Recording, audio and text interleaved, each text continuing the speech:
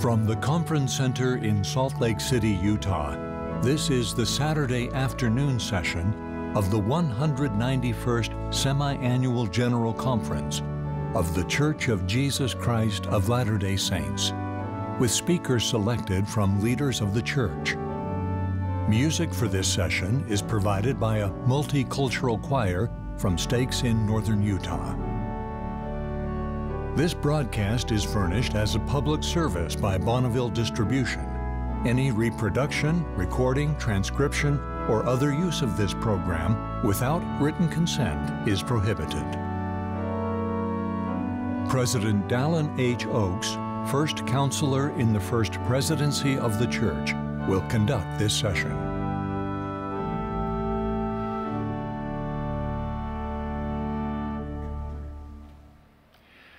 Brothers and sisters, we welcome you to the Saturday afternoon session of the 191st Semi-Annual General Conference of the Church of Jesus Christ of Latter-day Saints. President Russell M. Nelson, who presides at this conference, has asked me to conduct this session.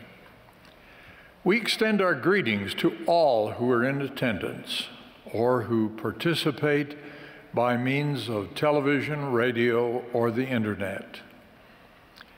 The music for this session will be provided by a multicultural choir from stakes in northern Utah under the direction of Jamie Kalama Wood with Linda Margetts at the organ.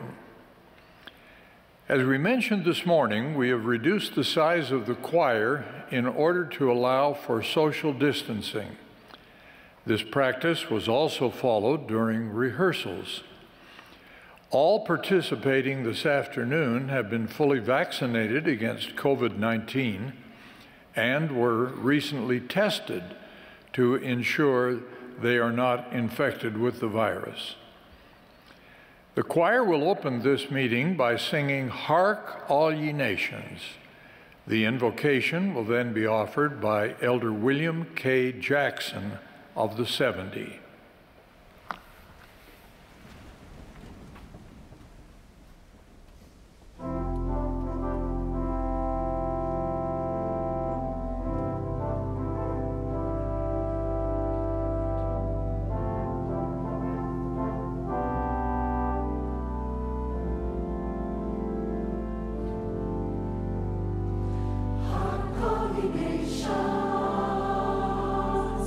Hear heaven's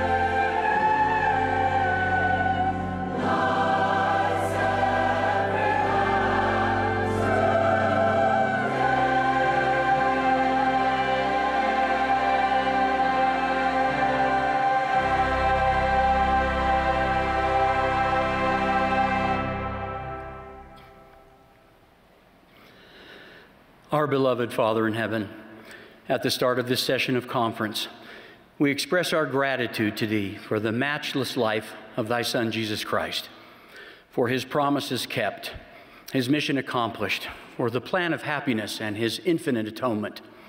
We thank Thee for the restoration of the gospel and for prophets, seers, and revelators, and ask Thee to bless them abundantly.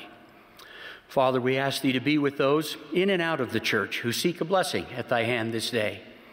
Please be with our missionary forces throughout the world, that they might be protected and directed, and that we, their teammates, may be inspired to find ways to assist them in the work of the gathering. Father, we ask Thee to bless us with the Holy Ghost this afternoon, that we may be taught from on high, that we may receive answers to our inspired questions and be edified together, that we may know the things that we should do. Heavenly Father, we love Thee, and we express our gratitude for Thee. In the name of Jesus Christ, amen.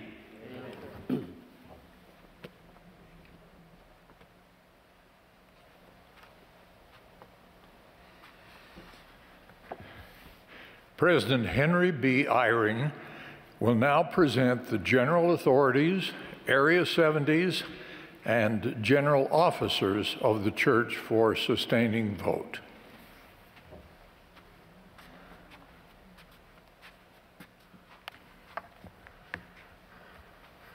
Brothers and sisters, as announced, I will now present the general authorities, Area 70s, and general officers of the church for your sustaining vote.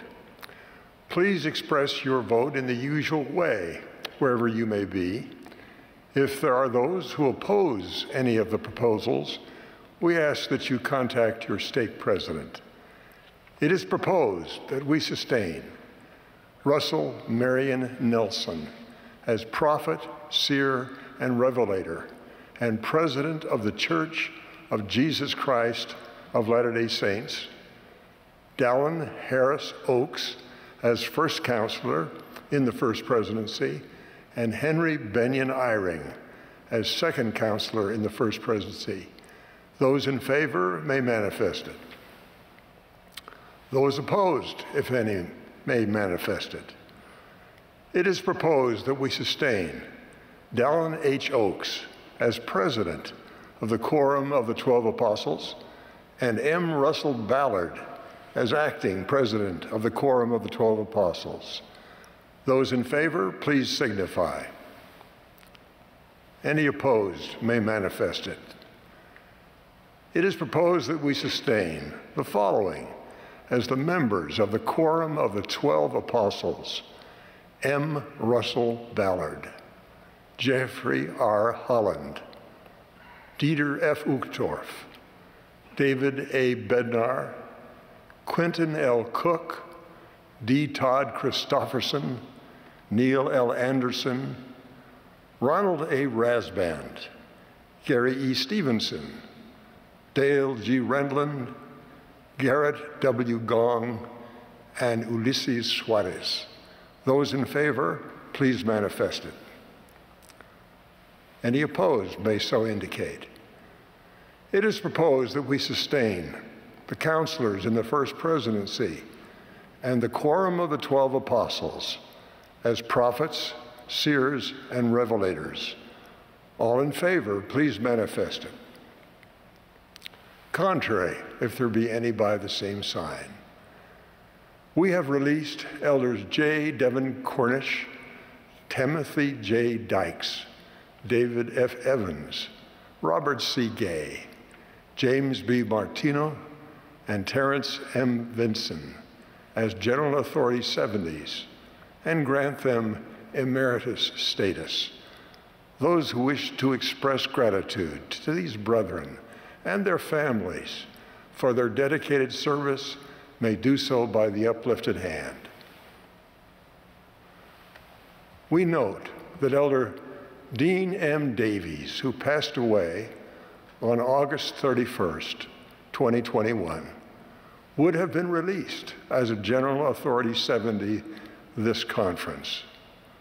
We extend to Sister Darla Davies and to the family our heartfelt condolences and appreciation for Elder Davies' tireless service. We also note with appreciation the Area 70s who have completed their service during this past year. Those who wish to join in expressing gratitude to these brethren for their excellent service may manifest it. It is proposed that we sustain the other general authorities, Area 70s, including 2 new Area 70s announced earlier this week in newsroom.churchofjesuschrist.org, and the general officers as presently constituted. All in favor, please manifest it. Those opposed, if any. Thank you for your continued faith and prayers in behalf of the leaders of the church.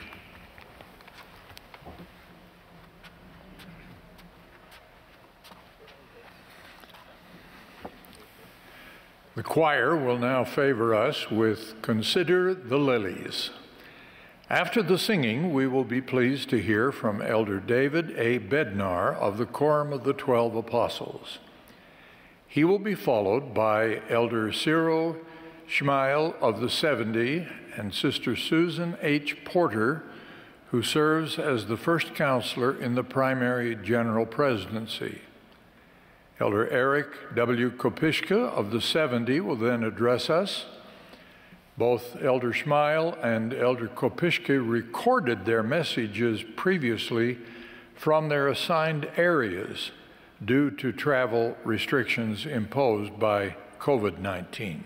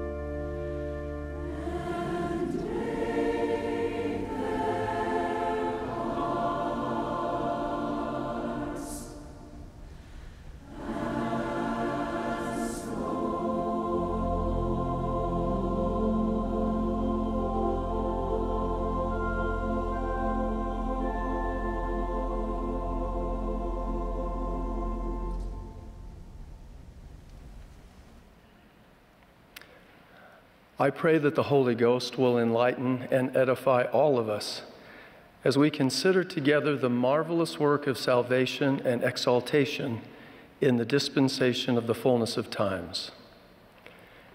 Approximately 3 years after the first vision, on the night of September 21, 1823, young Joseph Smith was praying to receive a remission of his sins and to know of his state and standing before God. A personage appeared at his bedside, called Joseph by name, and declared he was a messenger sent from the presence of God, and that his name was Moroni. He explained that God had a work for Joseph to do, and then instructed him about the coming forth of the Book of Mormon. Significantly, the Book of Mormon was one of the first topics addressed in Moroni's message. The Book of Mormon is another testament of Jesus Christ and the great tool of conversion in the latter days.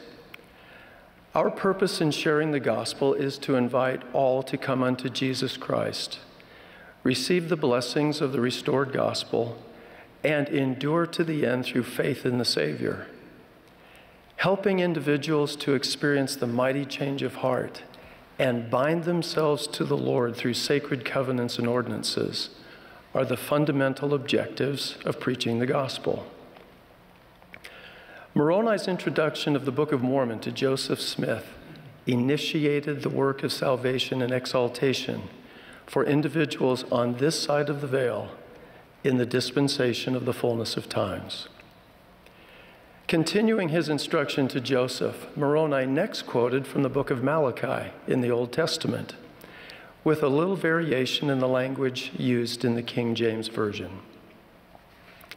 Behold, I will reveal unto you the priesthood by the hand of Elijah the prophet, before the coming of the great and dreadful day of the Lord. And he shall plant in the hearts of the children the promises made to the fathers, and the hearts of the children shall turn to their fathers. If it were not so, the whole earth would be utterly wasted at his coming.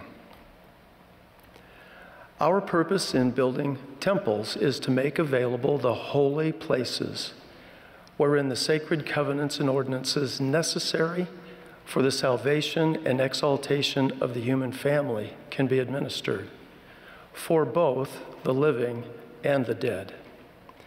Moroni's instruction to Joseph Smith about the vital role of Elijah and priesthood authority expanded the work of salvation and exaltation on this side of the veil and initiated in our dispensation the work for the dead on the other side of the veil. In summary, Moroni's teachings in September of 1823 about the Book of Mormon and the mission of Elijah established the doctrinal foundation for the work of salvation and exaltation on both sides of the veil. The lessons Joseph Smith learned from Moroni influenced every aspect of his ministry. For example, at a solemn assembly held in the Kirtland Temple on April 6, 1837, the prophet taught, quote, "After all that has been said, the greatest and most important duty is to preach the gospel," close quote. Almost precisely 7 years later, on April 7, 1844, Joseph Smith delivered a sermon known today as the King Follett Discourse. He declared in that address, quote, "The greatest responsibility in this world that God has laid upon us is to seek after our dead," close quote. But how can preaching the gospel and seeking after our dead both be the single greatest duty and responsibility God has placed upon us? I believe the prophet Joseph Smith was emphasizing in both statements the fundamental truth that covenants entered into through authoritative priesthood ordinances can bind us to the Lord Jesus Christ and are the essential core of the work of salvation and exaltation on both sides of the veil. Missionary and temple and family history work are complementary and interrelated aspects of one great work that focuses upon the sacred covenants and ordinances that enable us to receive the power of godliness in our lives and ultimately return to the presence of Heavenly Father. Thus, the two statements by the prophet that initially may appear contradictory, in fact, highlight the focal point of this great latter-day work. The Savior said, "Take my yoke upon you and learn of me, for I am meek and lowly in heart, and ye shall find rest unto your souls. For my yoke is easy and my burden is light." Beloved brothers and sisters, we take the Savior's yoke upon us as we learn about, worthily receive, and honor sacred covenants and ordinances. We are bound securely to and with the Savior as we faithfully remember and do our best to live in accordance with the obligations we have accepted. And that bond with Him is the source of spiritual strength in every season of our lives. I invite you to consider the blessings promised to covenant-keeping disciples of Jesus Christ. For example, Nephi beheld the church of the Lamb of God in the latter days, and its numbers were few. The saints of God were also upon all the face of the earth, and their dominions were small. He also beheld the power of the Lamb of God, that it descended upon the saints of the church of the Lamb, and upon the covenant people of the Lord. And they were armed with righteousness and with the power of God in great glory. The phrase armed with righteousness and with the power of God in great glory is not simply a nice idea or an example of beautiful scriptural language. Rather, these blessings are readily evident in the lives of countless latter-day disciples of the Lord. My assignments as a member of the 12 take me all over the world, and I have been blessed to meet and learn memorable lessons from many of you. I testify that the covenant people of the Lord today indeed are armed with righteousness and with the power of God in great glory. I have witnessed faith, courage, perspective, persistence, and joy that extend far beyond mortal capacity and that only God could provide. I witnessed the righteousness and power of God in great glory, received through faithfulness to covenants and ordinances, in the life of a young church member who was partially paralyzed in a horrific automobile accident. After grueling months of recovery and adapting to a new lifestyle with restricted mobility, I met and talked with this stalwart soul. During our conversation, I asked, "What has this experience helped you to learn?" The immediate response was, "I am not sad. I am not mad. And everything will be okay." I witnessed the righteousness and power of God in great glory, received through faithfulness to covenants and ordinances in the lives of newly baptized and confirmed members of the church. These converts were eager to learn and serve, willing but often unsure about how to set aside old habits and strong traditions, and yet joyful to become fellow citizens with the saints and of the household of God. I witnessed the righteousness and power of God in great glory, received through faithfulness to covenants and ordinances, in the lives of a family who cared tenderly for a spouse and parent with a terminal disease. These valiant disciples described times that their family felt all alone, and times they knew the hand of the Lord was lifting and strengthening them. The family expressed sincere gratitude for the difficult mortal experiences that allow us to grow and become more like our Heavenly Father and our Redeemer, Jesus Christ. God succored and blessed this family with the companionship of the Holy Ghost and made their home as sacred a place of refuge as the Holy Temple. I witnessed the righteousness and power of God in great glory, received through faithfulness to covenants and ordinances, in the life of a church member who experienced the heartache of divorce. This sister's spiritual and emotional distress was heightened by a sense of unfairness associated with her spouse's violation of covenants and the breakup of their marriage. She wanted justice and accountability. As this faithful woman was struggling with all that had happened to her, she studied and pondered the Savior's atonement more intently and intensely than ever before in her life. Gradually, a deeper understanding of Christ's redemptive mission distilled upon her soul. His suffering for our sins and also for our pains, weakness, disappointments, and anguish. And she was inspired to ask herself a penetrating question. Since the price already has been paid for those sins, would you demand that the price be paid twice? She realized that such a requirement would be neither just nor merciful. This woman learned that binding herself to the Savior through covenants and ordinances can heal the wounds caused by another person's unrighteous exercise of moral agency, and enabled her to find the capacity to forgive and receive peace, mercy, and love.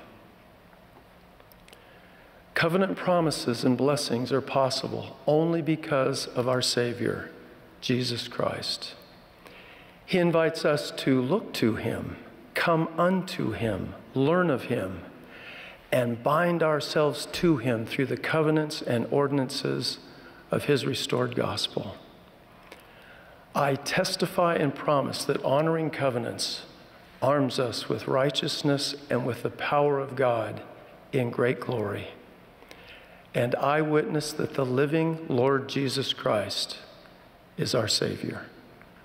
Of these truths I joyfully testify in the sacred name of Jesus Christ. Amen.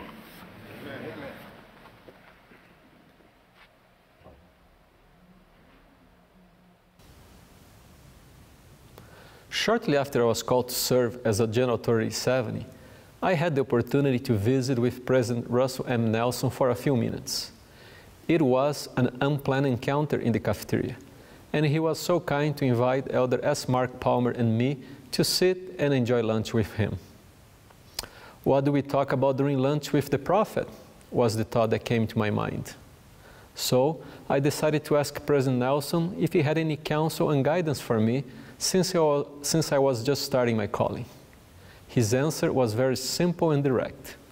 He looked at me and said, "Elder Schmeil, you are called for what you can become." I walked away from that experience pondering about what the Lord wants me to become. As I thought about this, I realized that He wants me to become a better husband, father, and son, and a better servant. I then realized that all of this could be accomplished as I work to become a better disciple of the Savior Jesus Christ. Last General Conference, President Nelson said, "To do anything well requires effort. Becoming a true disciple of Jesus Christ is no exception." President Nelson is inviting us to work hard to become a better disciple of Jesus Christ. He told us that to become more like the Savior, we need to strengthen our faith by asking, acting, and studying, among other things. He said, and I quote, "Ask your Heavenly Father in the name of Jesus Christ for help." Asking through prayer is one of the keys to know how to become a better disciple of Jesus Christ. Towards the end of his ministry among the Nephites in the Americas, Jesus Christ ascended into heaven. Later, his disciples gathered together. united in mighty prayer and fasting. And Jesus showed himself into them, for they were praying into the Father in his name. Why did Jesus show himself again to his disciples? Because they were praying, they were asking. Then he continued, "Now I go into the Father, and verily I say unto you, whatsoever things ye shall ask the Father in my name shall be given unto you. Therefore, ask and ye shall receive. Knock and it shall be opened unto you. For he that asketh receiveth, and unto him that knocketh it shall be opened." We need to ask in faith, to know the will of the Lord, and accept that the Lord knows what is better for us. Acting is another essential key to becoming a better disciple of Jesus Christ. As we act, he will guide and direct us along the way. I am sure that Nephi was seeking guidance from the Lord to know how to get the breastplates from Laban. Yet, he and his brothers tried twice without success. But they were acting, and the Lord was directing them along the way. Finally, Nephi was successful the third time. He recalled, "I was led by the Spirit, not knowing beforehand the things which I should do." This is how the Lord works as we put forth effort and act, even when we do not have a clear understanding of what needs to be done. The Lord told Nephi what to do: go and get the plates. But he did not tell Nephi how to do it. He left it to Nephi to figure out and seek the Lord's help. And this is often how the Lord works in our lives. As we act in faith, the Lord guides and directs us. In 3rd Nephi, the disciples mentioned to the Savior that there were disputations among the people regarding the name of the church. In response, the Savior taught an important principle when he asked, "Have they not read the Scriptures?" Studying is then another essential key to become a better disciple of Jesus Christ. Prayer and Scripture study go hand in hand. They work together for our benefit. This is the process that the Lord has established. Feast upon the words of Christ, for behold, the words of Christ will tell you all things what ye should do. The Savior also taught that we should not only study the Scriptures, but also teach from them, as he demonstrated to the Nephites. And now it came to pass that when Jesus had expounded all the Scriptures in one, which they had written, he commanded them that they should teach the things which he had expounded into them. This is one of the reasons why it was so important for Nephi to go back and get the breastplates. His family needed the Scriptures, not only to help them journey to the Promised Land, but also to help them teach their children. We too must seek guidance from the Scriptures for our journey, and we must teach from them in our homes and church callings.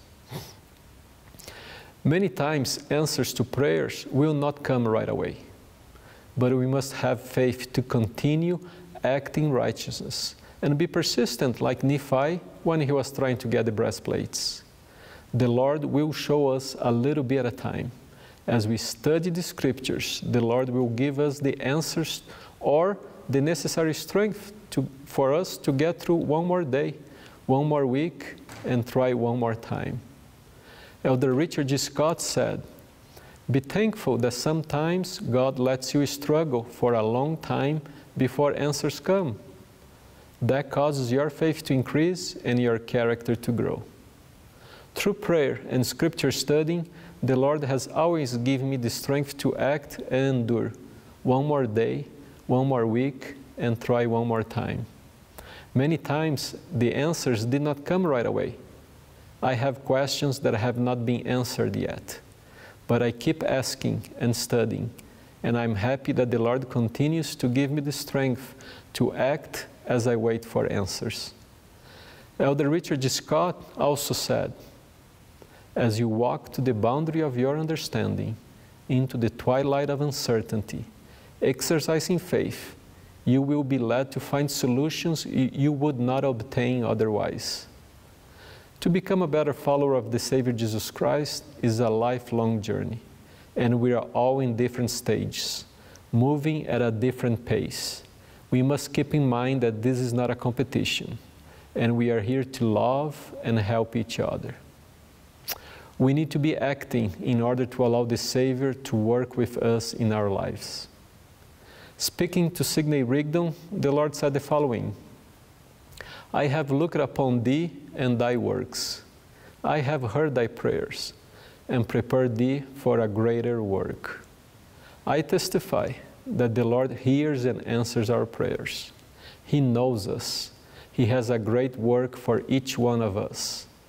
Through prayer, scripture study, and action, we can unlock the blessings of heaven and become a better follower of the Savior Jesus Christ. President Dallin H. Oaks taught that the final judgment is not just an evaluation of a sum total of good and evil acts, what we have done. It is an acknowledgement of the final effect of our acts and thoughts, what we have become. I am grateful for prophets, seers, and revelators. They are the watchmen on the tower. They see things that we do not see. I testify that through their words, we can become better followers of the Savior Jesus Christ and achieve our potential. I testify that Christ lives and knows each one of us individually. This is His church. In the sacred name of Jesus Christ, amen.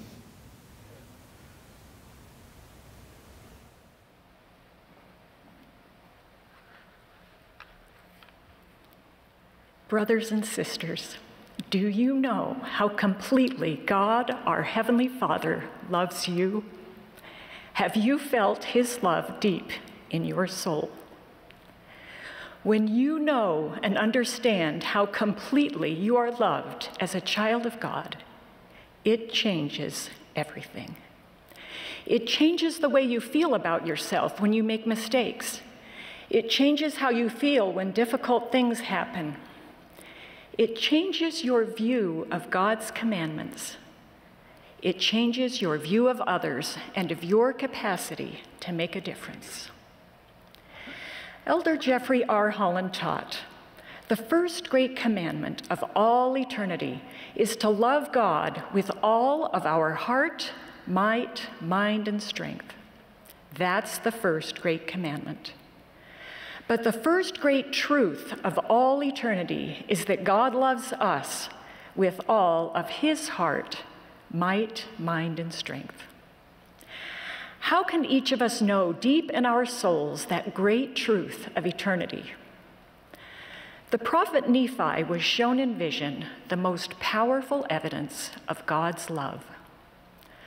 Upon viewing the tree of life, Nephi asked to know the interpretation thereof.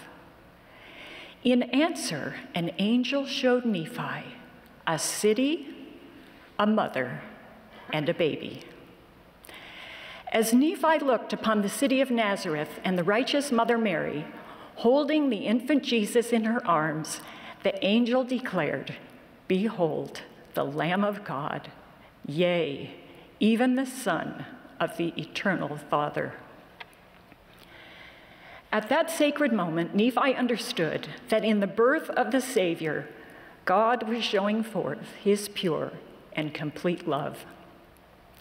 God's love, Nephi testified, sheddeth itself abroad in the hearts of the children of men. We can picture the love of God as light emanating from the tree of life, shedding itself abroad over all the earth into the hearts of the children of men. God's light and love permeate all His creations. Sometimes we mistakenly think that we can only feel God's love after we have followed the iron rod and partaken of the fruit. God's love, however, is not only received by those who come to the tree, but is the very power that motivates us to seek that tree. Wherefore, it is the most desirable above all things, Nephi taught, and the angel exclaimed, "Yea, and the most joyous to the soul." 20 years ago, a beloved family member stepped away from the church. He had many unanswered questions.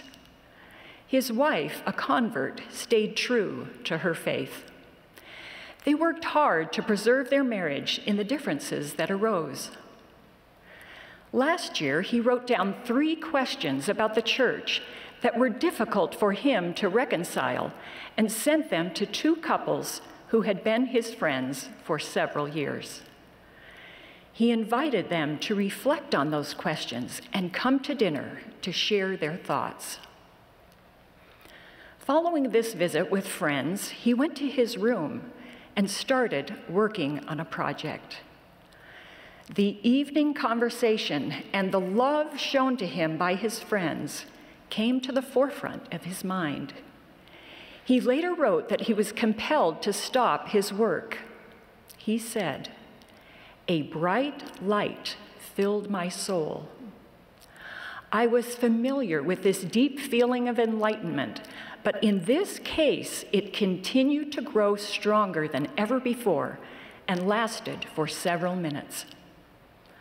I sat quietly with the feeling which I came to understand as a manifestation of the love of God for me. I felt a spiritual impression that told me I could return to church and express this love of God in what I do there." He then wondered about his questions. The feeling he received was that God honored his questions, and that not having clear answers should not stop him from moving forward. He should share God's love with all while he continued to contemplate. As he acted on that impression, he felt a kinship with Joseph Smith, who remarked after his first vision, "My soul was filled with love, and for many days I could rejoice with great joy." Remarkably, a few short months later, he received the same calling he had held 20 years before. The first time he held the calling, he performed his responsibilities as a dutiful member of the church. Now the question for him became not, "How can I fulfill this calling?" but, "How can I show God's love through my service?" With this new approach, he felt joy, meaning, and purpose in all aspects of his calling. Sisters and brothers, how can we receive the transforming power of God's love? The prophet Mormon invites us to pray unto the Father with all the energy of heart, that ye may be filled with this love, which he hath bestowed upon all who are true followers of his Son, Jesus Christ. Mormon is not only inviting us to pray that we may be filled with his love for others, but to pray that we may know of God's pure love for ourselves. As we receive his love, we find greater joy in striving to love and serve as he did, becoming true followers of his Son, Jesus Christ. God's love is not found in the circumstances of our lives, but in his presence in our lives. We know of his love when we receive strength beyond our own, and when his Spirit brings peace, comfort, and direction. At times, it may be difficult to feel his love. We can pray to have our eyes opened to see his hand in our lives and to see his love in the beauty of his creations. As we ponder the Savior's life and his infinite sacrifice, we begin to understand his love for us. We reverently sing the words of Eliza R. Snow. His precious blood he freely spilt, his life he freely gave. Jesus' humility and suffering for us distills upon our souls, opening our hearts to seek forgiveness at his hand and filling us with a desire to live as he did. President Nelson wrote, "The more committed we become to patterning our lives after his, the purer and more divine our love becomes. Our son related. When I was 11, my friends and I decided to hide from our teacher and skip the first half of our primary class. When we finally arrived, to our surprise, the teacher greeted us warmly. He then offered a heartfelt prayer during which he expressed sincere gratitude to the Lord that we had decided to come to class that day of our own free will. I cannot remember what the lesson was about or even our teacher's name, but now, some 30 years later, I am still touched by the pure love he showed me that day. 5 years ago, I observed an example of divine love while attending primary in Russia. I saw a faithful sister kneel in front of 2 children and testify to them that even if they were the only ones living on earth, Jesus would have suffered and died just for them. I testify that our Lord and Savior did indeed die for each and every one of us. It was an expression of his infinite love for us and for his Father. I know that my Redeemer lives. What comfort this sweet sentence gives. He lives to bless us with his love. May we open our hearts to receive the pure love that God has for us, and then shed forth his love in all we do and are. In the sacred name of Jesus Christ, amen. Amen.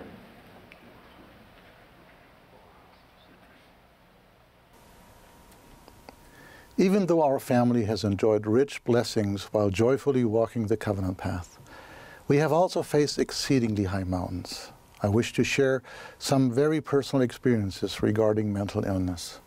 These include clinical depression, severe anxiety, bipolar disorder, ADHD, and sometimes a combination of them all. I share these tender experiences with the approval of those involved. During my ministry, I have encountered hundreds of individuals and families with similar experiences. Sometimes I wonder if the desolating sickness covering the land, as mentioned in the scriptures, might include mental illness. It is worldwide, covering every continent and culture, and affecting all, young, old, rich, and poor. Members of the church have not been excluded. At the same time, our doctrine teaches us to strive to become like Jesus Christ and be perfected in him. Our children sing, "I'm trying to be like Jesus." We long to be perfect, even as our Heavenly Father and Jesus Christ are perfect. Because mental illness can interfere with our perception of perfection, it remains all too often a taboo. As a result, there is too much ignorance, too much silent suffering, and too much despair. Many, feeling overwhelmed because they do not meet perceived standard, mistakenly believe they have no place in the church. To combat such deception, it is important to remember that the Savior loves each of his Father's children. He fully comprehends the pain and struggle that many experience as they live with a broad range of mental health challenges. He suffered pains and afflictions and temptations of every kind, taking upon him the pains and the sickness of his people. Because he understands all afflictions, he knows how to heal the brokenhearted. Challenges often indicate a need for additional tools and support and are not a character defect. Allow me to share several observations I made as our family has passed through trials. First, many people will mourn with us. They won't judge us. Due to severe panic attacks, anxiety, and depression, our son returned home from his mission just after 4 weeks. As his parents, we found it difficult to deal with disappointment and sadness because we had prayed so much for his success. Like all parents, we want our children to prosper and be happy. A mission was to be an important milestone for our son. We also wondered what other people might think.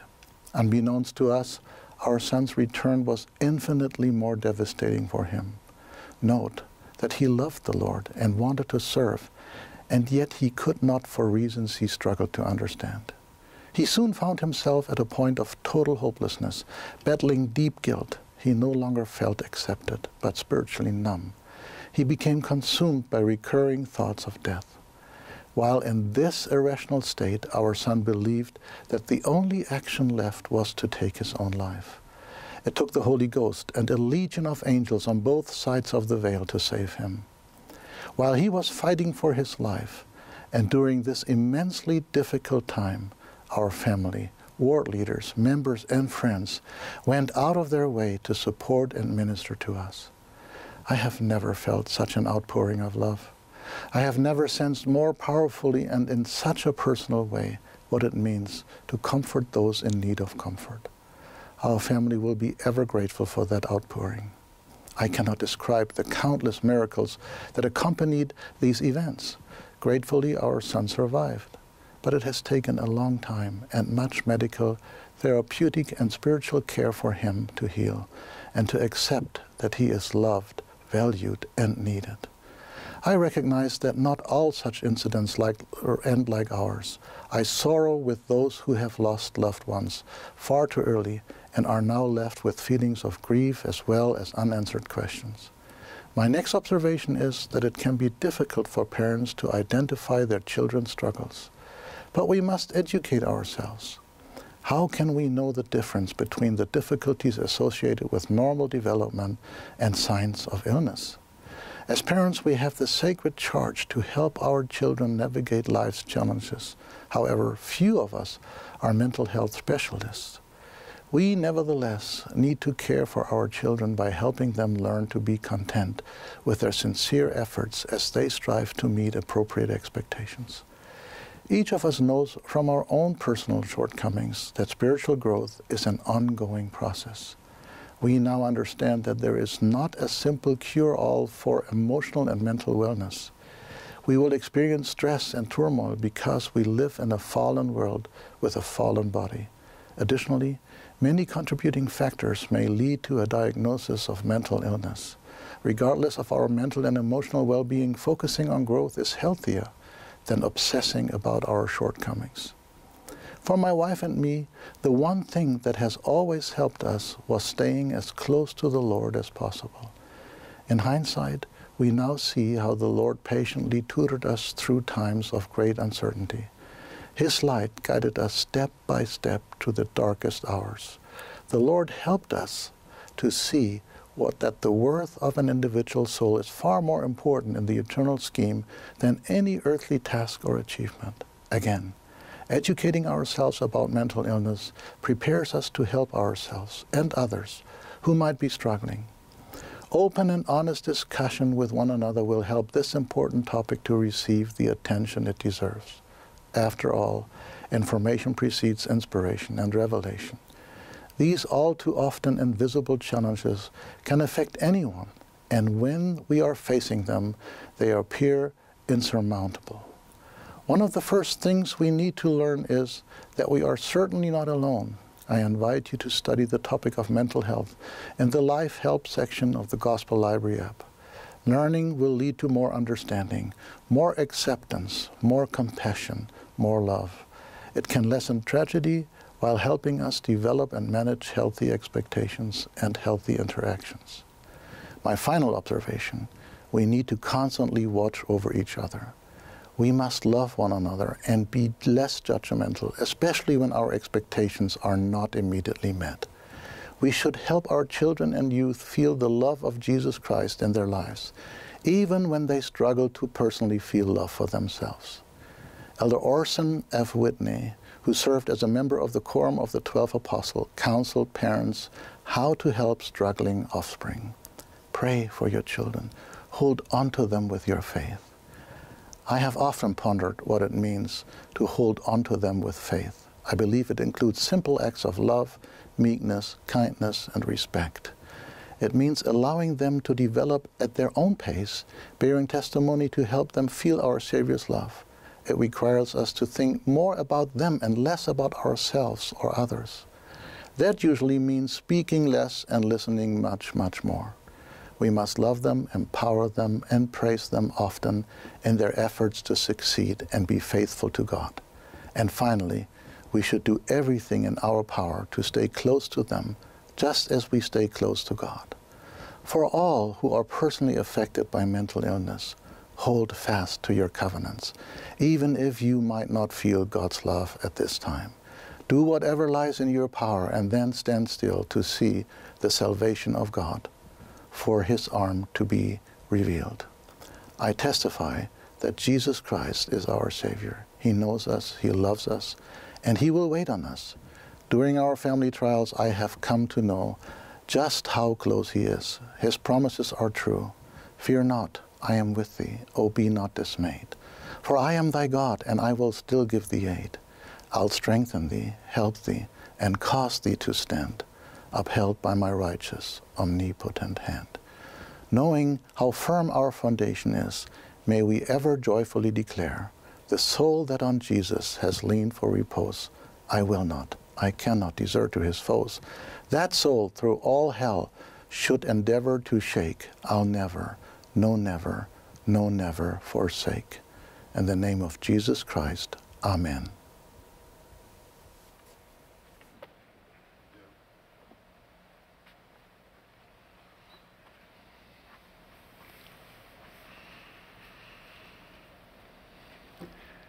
The congregation will now join the choir in singing Redeemer of Israel.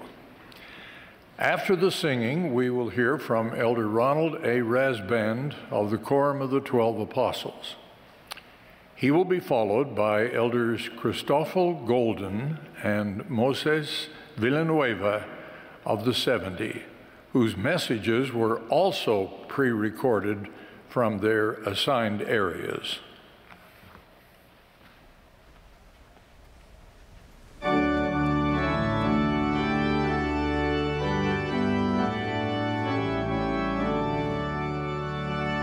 This is the Saturday afternoon session of the 191st Semi-Annual General Conference of the Church of Jesus Christ of Latter-day Saints.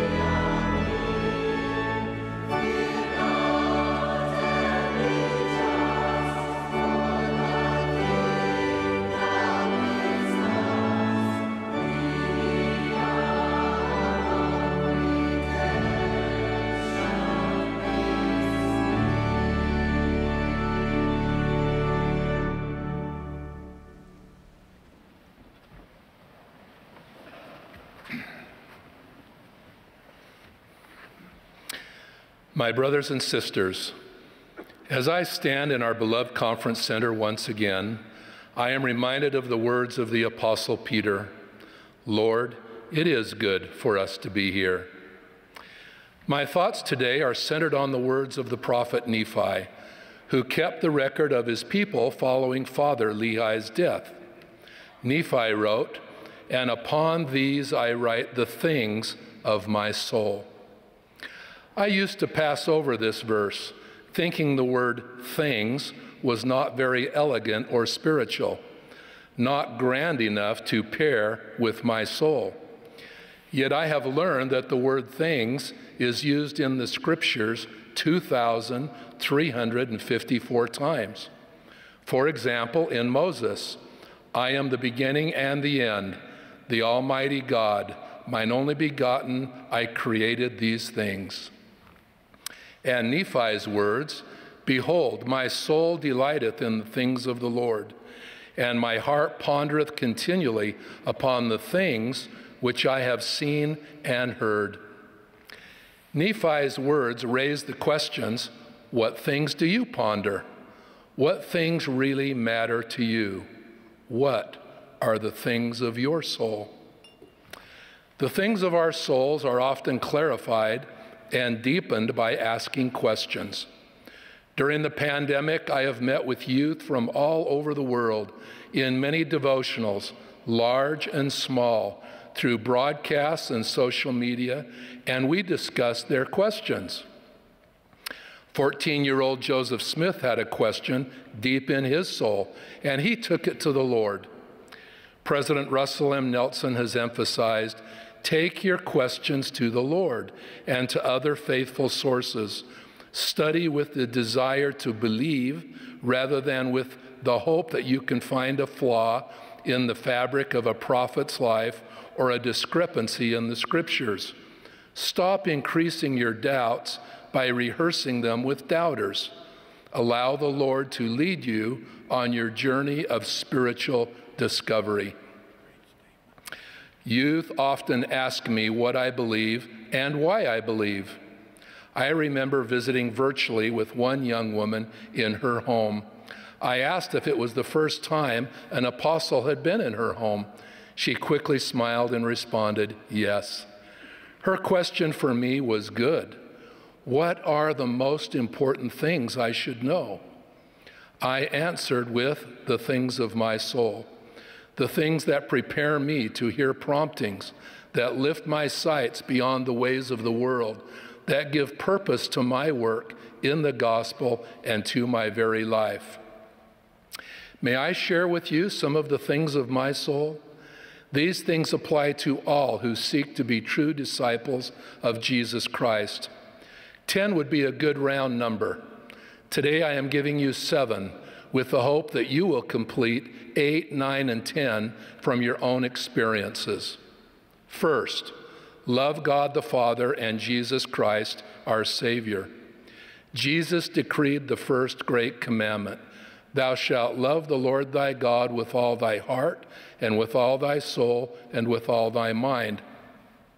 President Nelson declared his devotion to God, our eternal Father, and to his Son, Jesus Christ, when he was called to lead the Lord's church, saying, quote, I know them, love them, and pledge to serve them, and you, with every remaining breath of my life, end quote. So first, love the Father and the Son. Second, love thy neighbor. That is not just a good idea, it's the second great commandment. Your neighbors are your spouse and family, ward members, work colleagues, roommates, those not of our faith, those needing a helping hand, and frankly, everyone. The essence of love thy neighbor is voiced in the hymn, Love One Another. President Nelson reminds us, when we love God with all our hearts, he turns our hearts to the well-being of others. Third, love yourself. This is where many struggle. Isn't it curious that loving ourselves seems to come less easily than loving others? Yet the Lord has said, love thy neighbor as thyself. He values the divinity within us, and so must we. When we are heavy laden with mistakes, heartaches, feelings of inadequacy, disappointment, anger, or sin, the power of the Savior's atonement is by divine design one of the things that lifts the soul. Fourth, keep the commandments. The Lord has made it clear, if ye love me, keep my commandments. Strive each day to be and do a little better and to press forward in righteousness. Fifth, always be worthy to attend the temple.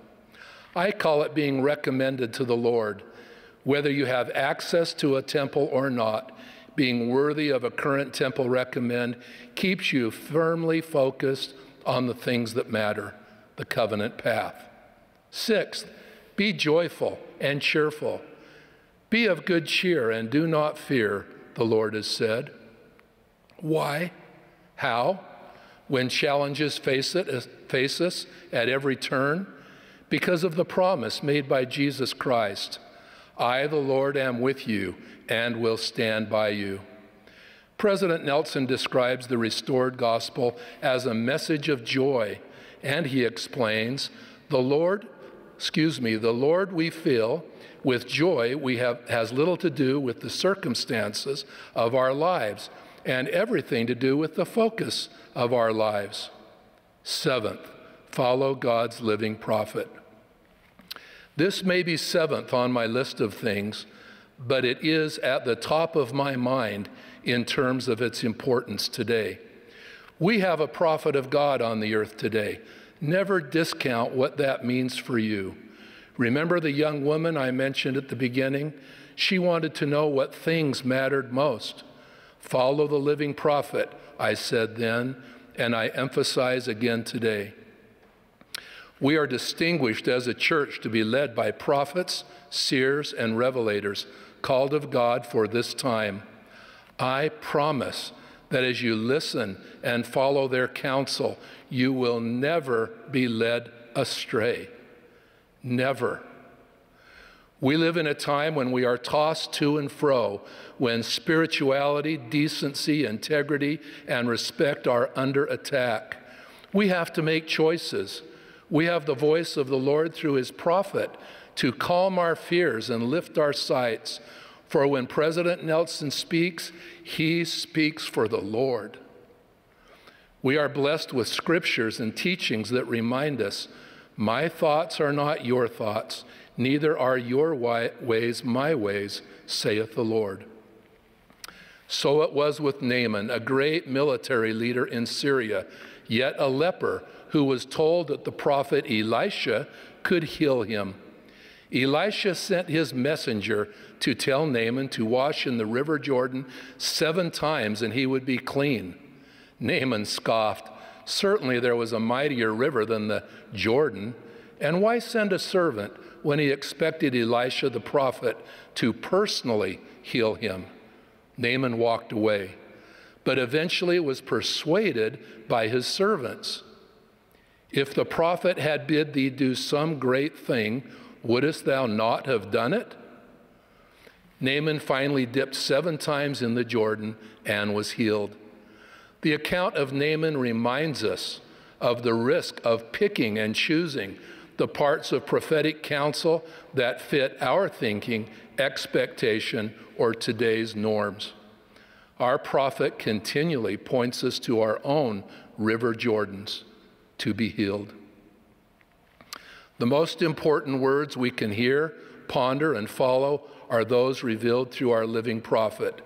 I bear witness that I have sat in council with President Nelson to discuss weighty matters of the church and of the world, and I have seen revelation flow through him. He knows the Lord. He knows his ways, and he desires that all of God's children will hear him, the Lord Jesus Christ. For many years, we heard from the prophet twice a year at General Conference.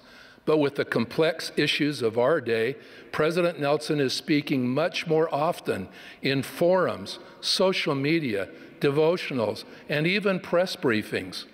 I have observed him preparing and presenting profound revelatory messages that have encouraged more gratitude, promoted greater inclusion of all our brothers and sisters on earth, and increased peace, hope, joy, help, and healing in our individual lives.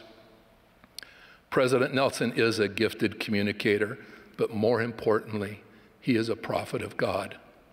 That is staggering when you think about it, but it is critical to realize that his clear direction will shield us from all the deceit, craftiness, and secular ways gaining momentum in the world today. The prophetic mantle is all about revelation. The restoration of the fullness of the gospel of Jesus Christ, a bicentennial proclamation to the world, given in the April 2020 General Conference, emphasizes that the Lord is directing this work. In this proclamation, the First Presidency and Quorum of the 12 Apostles state, quote, "We gladly declare that the promised restoration goes forward through continuing revelation. The earth will never again be the same, as God will gather together in one all things in Christ." All things in Christ, and the things of my soul are what this church, this gospel, and this people are all about. I close with an invitation for each of you to consider the 7 things of my soul I have shared today. Love God the Father and Jesus Christ our Savior. Love your neighbor. Love yourself. Keep the commandments. Always be worthy of a temple recommend. Be joyful and cheerful, and follow God's living prophet. I invite you to identify your own 8, 9, and 10. Consider ways you might share your heartfelt things with others and encourage them to pray, ponder, and seek the Lord's guidance. The things of my soul are as precious to me as yours are to you. These things strengthen our service in the church and in all areas of life. They commit us to Jesus Christ. They remind us of our covenants, and they help us feel secure in the arms of the Lord. I testify that he desires that our souls shall never hunger nor thirst, but shall be filled with his love as we seek to become his true disciples, to be one with him as he is with the Father. In the name of Jesus Christ, amen.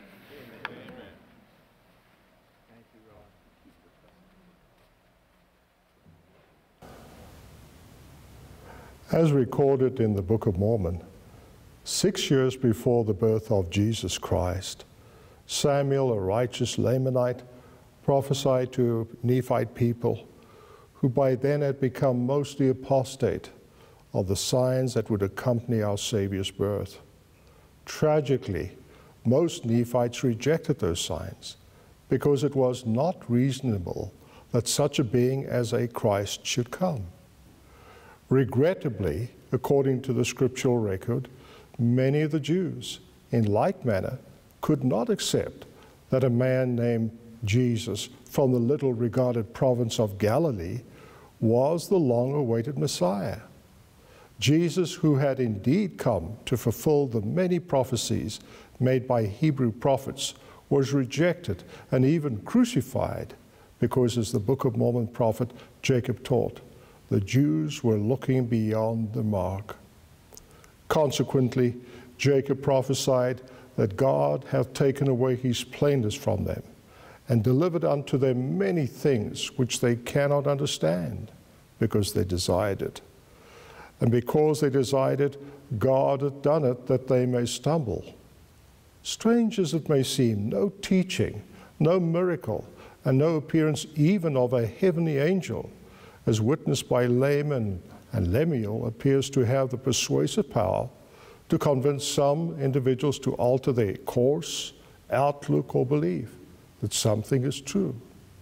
This is especially the case when teachings or miracles do not agree with an individual's preconceived whims, wishes, or ideas. Please contrast for a moment the following two scriptures. The first from the Apostle Paul, speaking of the latter days, describing the ways of man. And the second from Alma the prophet, showing how God does his work among mankind. First from Paul, this know also, that in the last days perilous times shall come. For men shall be lovers of their own selves, covetous, boasters, proud, blasphemers, disobedient to parents, unthankful, unholy, without natural affection, truce breakers, false accusers, incontinent, fierce, despisers of those that are good, traitors, heady, high-minded, lovers of pleasures, more than lovers of God, ever learning and never able to come to the knowledge of the truth.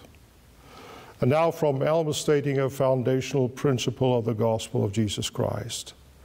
Now ye may suppose that this is foolishness in me. But behold, I say unto you, that by small and simple things are great things brought to pass. And small means in many instances doth confound the wise. We live in a modern world filled with great knowledge and much prowess. Nonetheless, these things too often camouflage the unsteady foundation upon which they are built.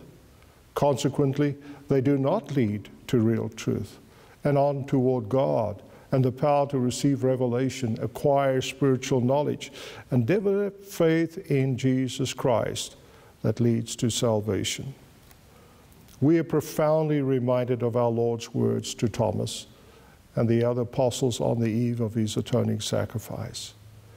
Jesus saith unto him, I am the way, the truth, and the life. No man cometh unto the Father but by me. For those who have eyes to see, ears to hear, and hearts to feel, more than ever before, we're required to confront the reality that we are getting ever closer to the second coming of Jesus Christ.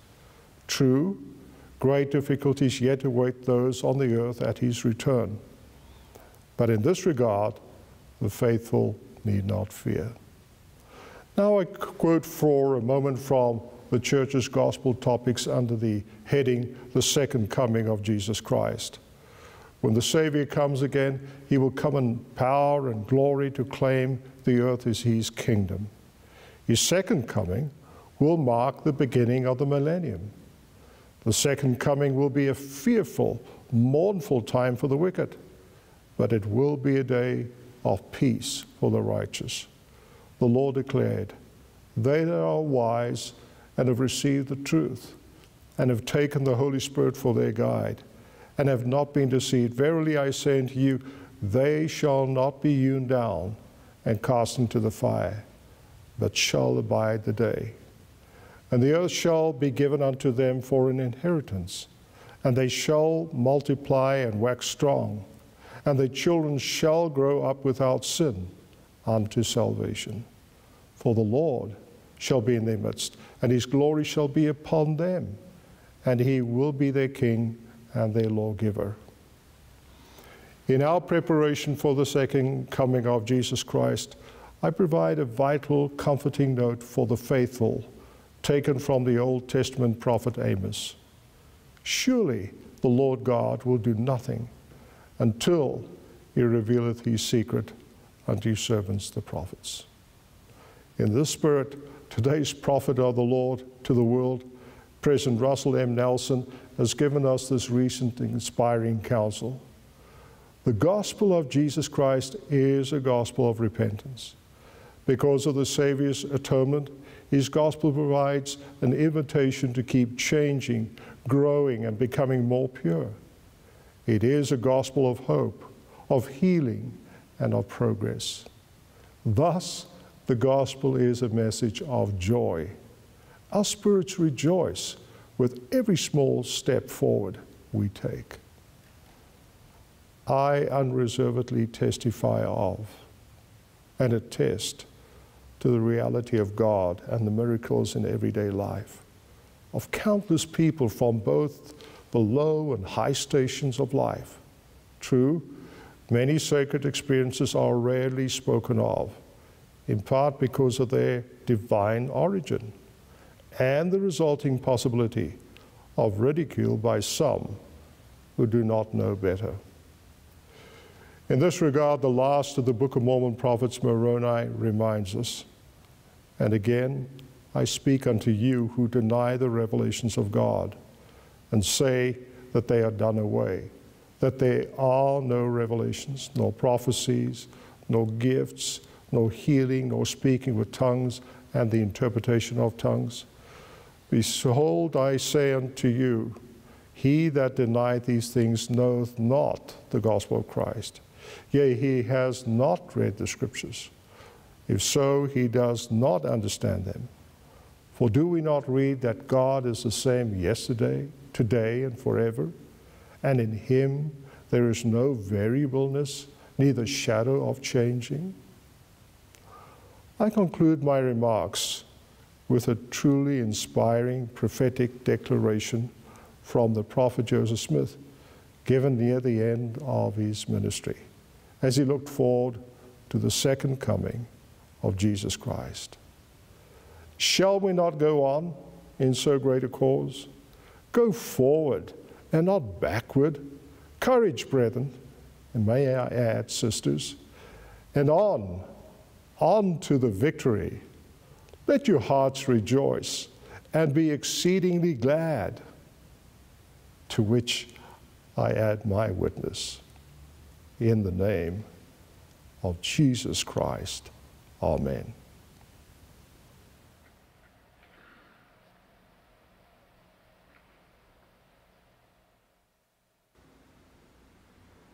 The COVID-19 pandemic has been one of the many trials and challenges that God's children have confronted throughout the history of the world. At the beginning of this year, my beloved family and I lived through some dark days. The pandemic and other causes brought death and pain to our family through the passing of some dear loved ones. Despite medical attention, fasting, and prayer, during the course of 5 weeks, my brother, my sister, and my brother-in-law crossed to the other side of the veil.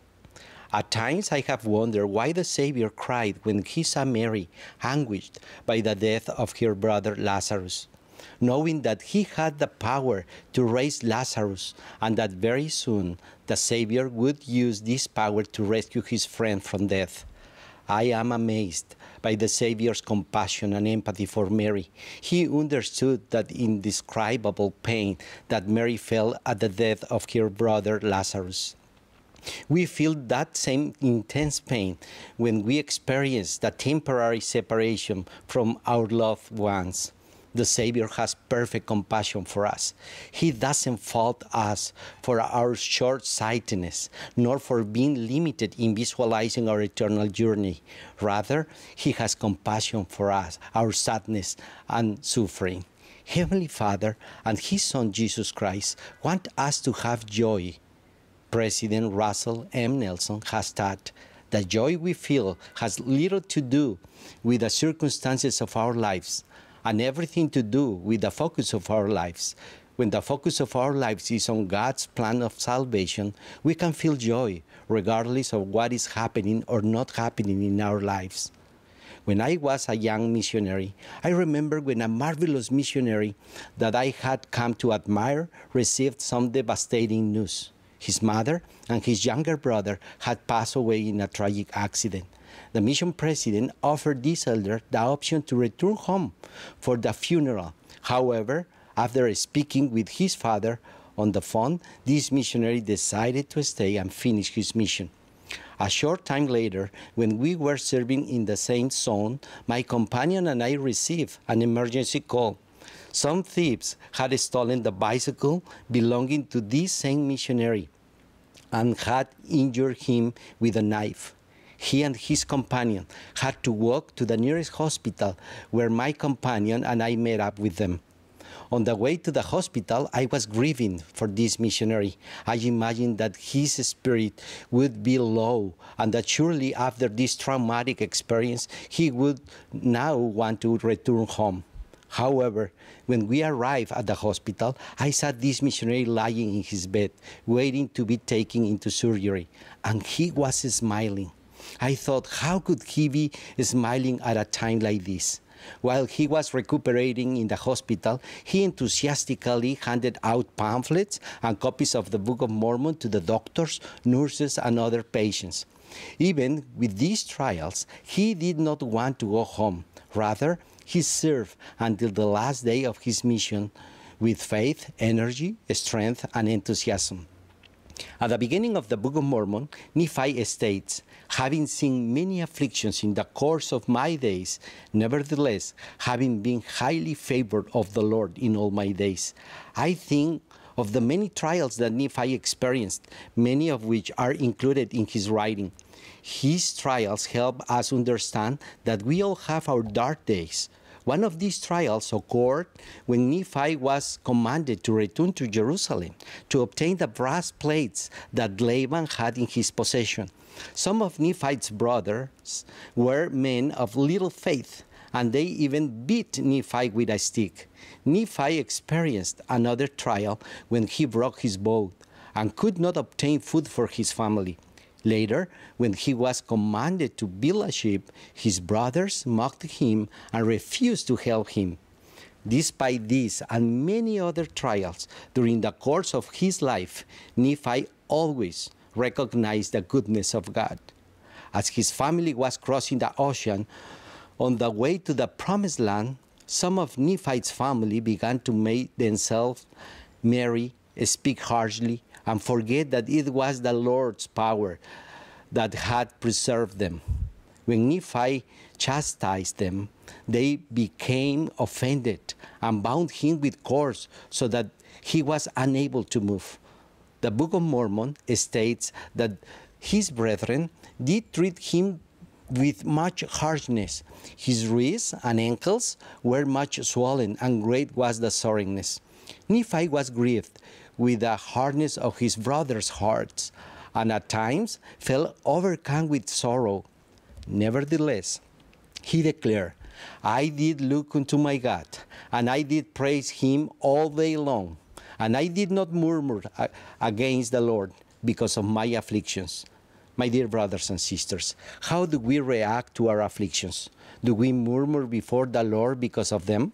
Or like Nephi and my former missionary friend, do we feel thankful in word, thought, and deed because we are more focused on our blessings than our problems? Our Savior Jesus Christ gave us the example during his early ministry in moments of difficulty and trial. There are few things that brings us greater peace and satisfaction than serving our fellow man.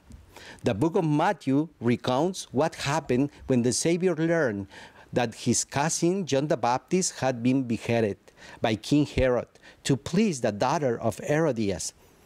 And his disciples came and took up the body and buried it and went and told Jesus. When Jesus heard of it, he departed thence by ship into a desert place apart.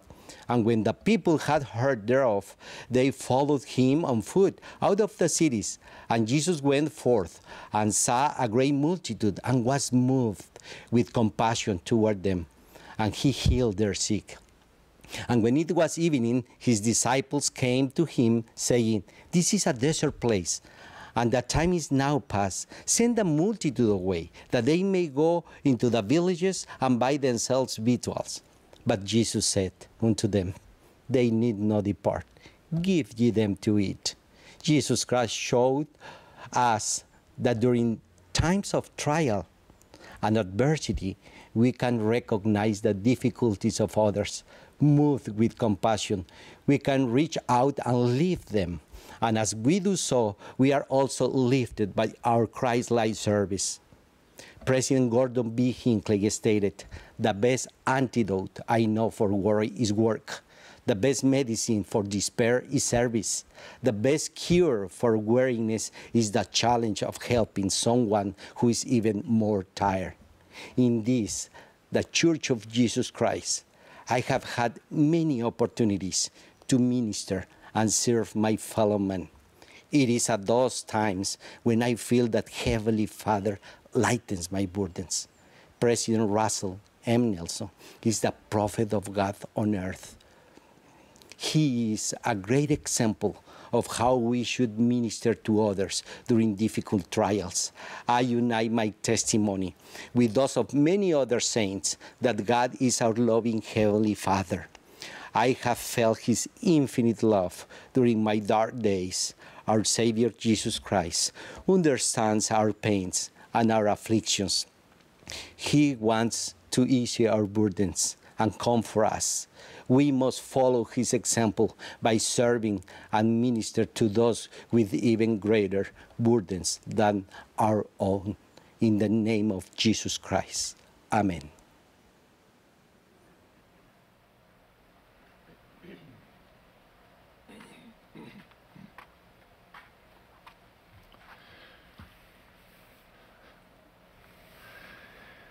We are grateful to all who have spoken to us this afternoon and for the beautiful music that has been provided. We remind you of the Saturday evening general session, which will commence in the conference center this evening at 6 p.m. Mountain Daylight Time. Our concluding speaker for this session will be Elder Gary E. Stevenson of the Quorum of the 12 Apostles.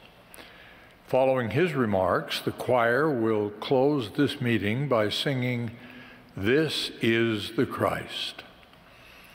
The benediction will then be offered by Sister Rebecca L. Craven, second counselor in the Young Women General Presidency.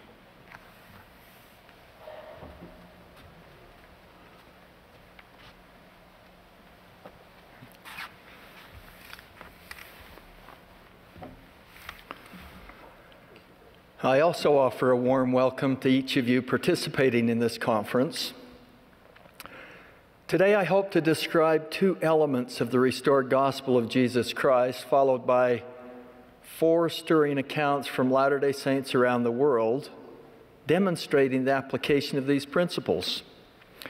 The first element of the restored gospel, God's work of salvation and exaltation, focuses on divinely appointed responsibilities. The second element reminds us that the gospel is plain, precious, and simple. To receive eternal life, we must come unto Christ and be perfected in Him. As we come unto Christ and help others do the same, we participate in God's work of salvation and exaltation, which focuses on divinely appointed responsibilities.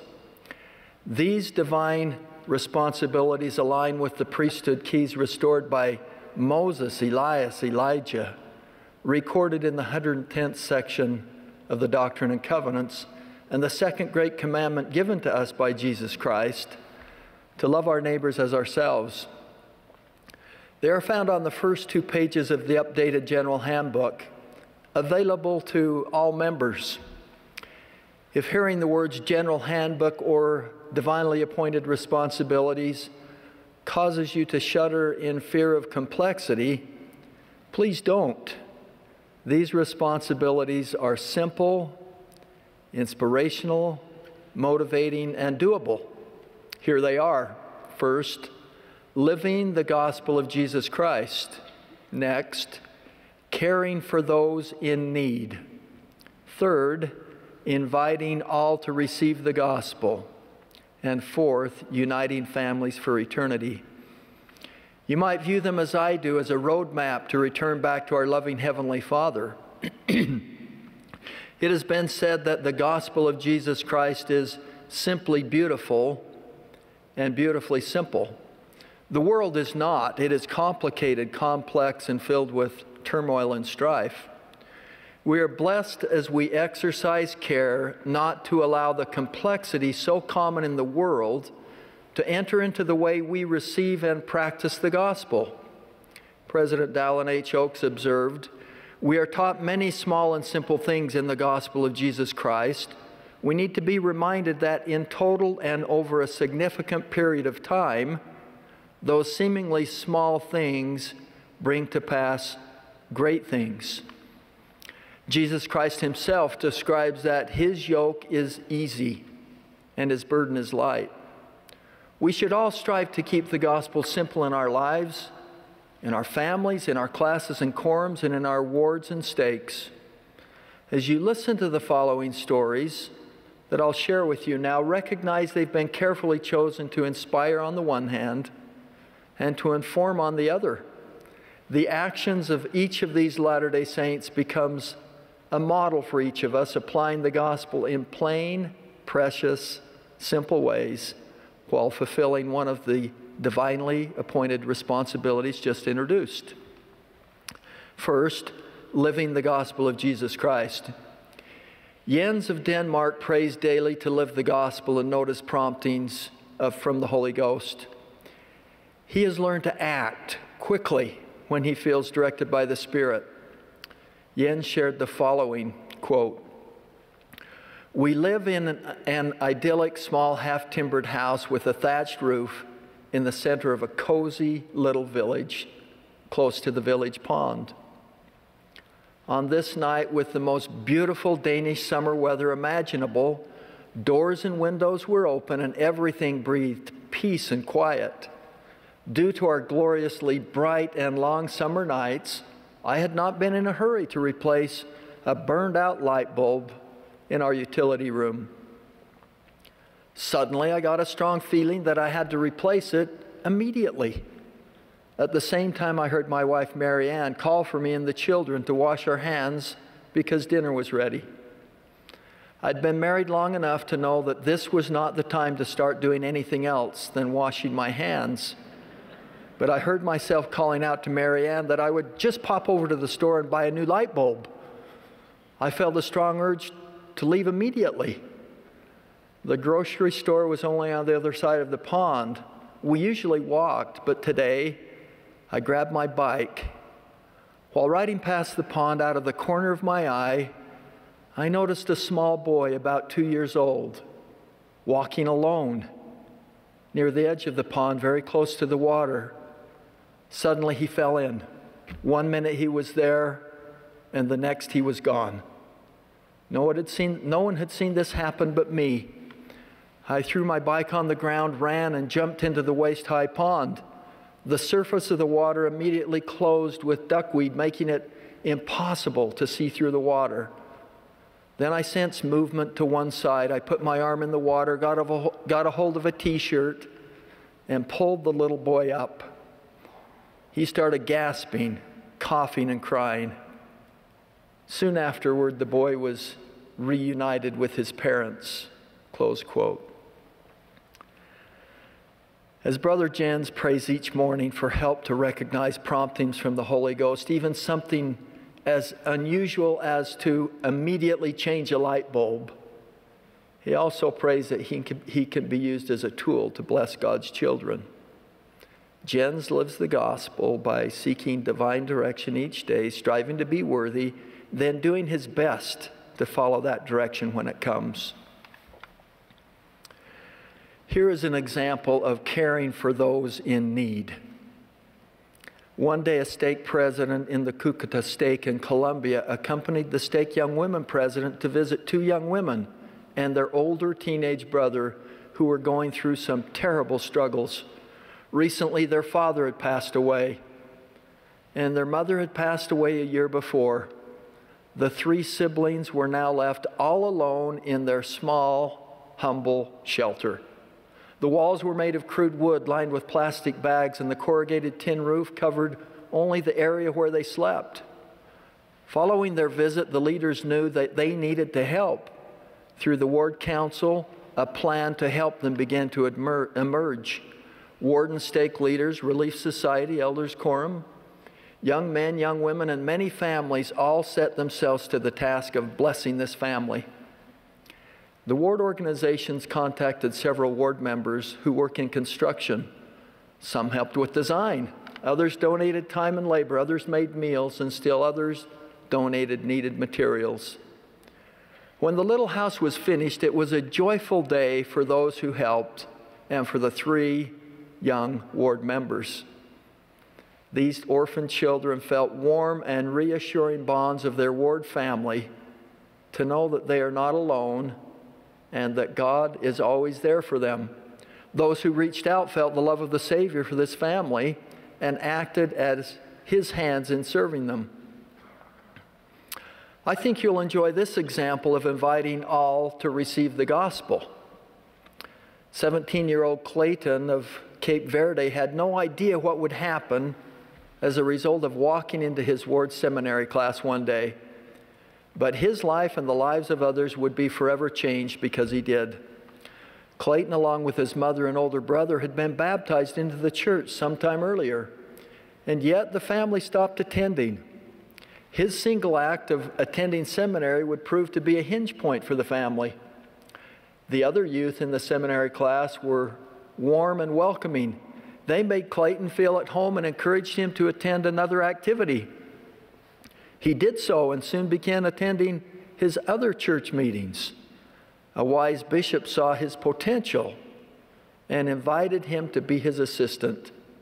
From that moment on, says Bishop Pina, Clayton became an example and an influence to other young people. The first person Clayton invited back to church was his mother, then his older brother. He then widened his circle to friends. One of these friends was a young man his own age, Wilson. Upon his very first meeting with the missionaries, Wilson expressed his desire to be baptized. The missionaries were impressed and amazed at how much Clayton had already shared with Wilson. Clayton's efforts didn't stop there. He helped other less active members return in addition to sharing the gospel with friends of other faiths. Today, the ward has 35 active youth with a thriving seminary program, thanks in large part to Clayton's efforts to love, share, and invite. Clayton, along with his older brother Kleber, are both preparing to serve full-time missions. Finally, let me share a beautiful example of uniting families for eternity. Lydia from Kharkiv, Ukraine, first learned about the temple from the missionaries. Immediately, Lydia felt a fervent desire to attend the temple, and after her baptism, she began preparation to receive a temple recommend. Lydia attended the Freiburg, Germany temple to receive her endowment, and then spent several days doing proxy work there. Following the dedication of the Kiev, Ukraine temple, Lydia attended the temple more frequently. She and her husband Anatoly were eternally sealed there and later called to serve as temple missionaries. Together, they have found more than 15,000 names of ancestors and have provided temple ordinances for them. When asked about her feelings regarding temple work, Lydia says, "What did I receive in the temple? I have made new covenants with God. My testimony has been strengthened. I have learned to receive personal revelation. I'm able to perform saving ordinances for my deceased ancestors, and I can love and serve other people." She concluded with this very true statement: "The Lord wants to see us in the temple often." I'm inspired by the goodness of these Latter-day Saints, each with diverse backgrounds and varied in their lives, centered in these four stories. Much can be learned from miraculous outcomes brought through the simple application of simple gospel principles. All they did is within our grasp as well.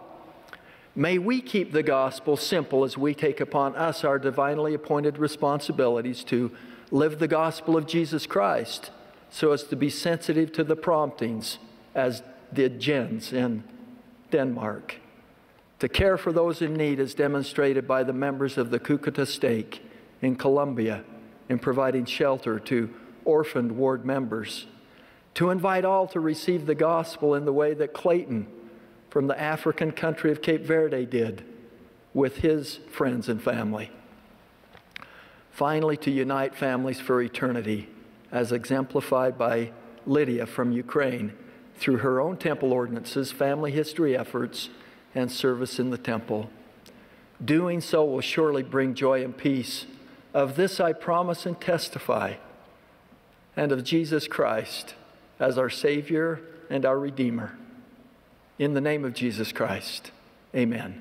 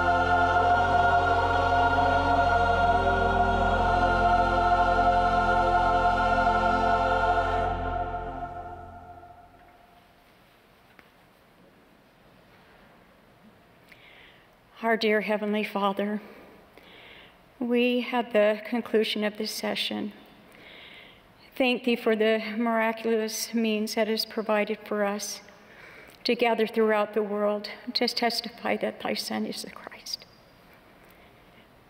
We ask Thee that Thou will help us to better live our covenants, that we may be bound to Thy Son.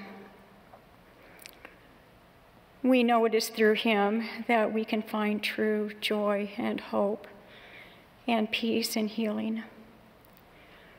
We ask Thee that Thou will help us to remember Him in our daily lives, that we may have His Spirit to be with us always. And we ask Thee that Thou will help us to let His light shine through us as we help prepare the world for the return of Thy Son and to gather Israel. In the name of Jesus Christ, our Savior. Amen.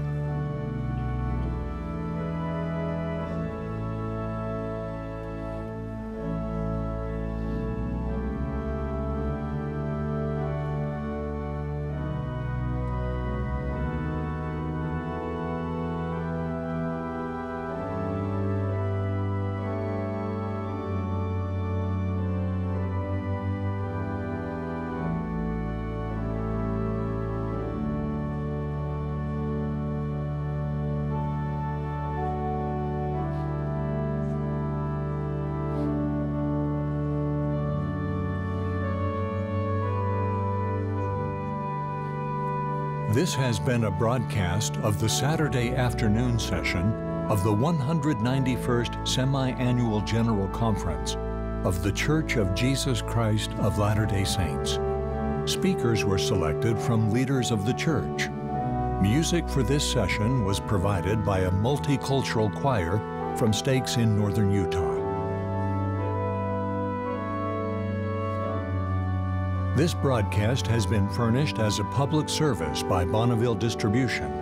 Any reproduction, recording, transcription, or other use of this program without written consent is prohibited.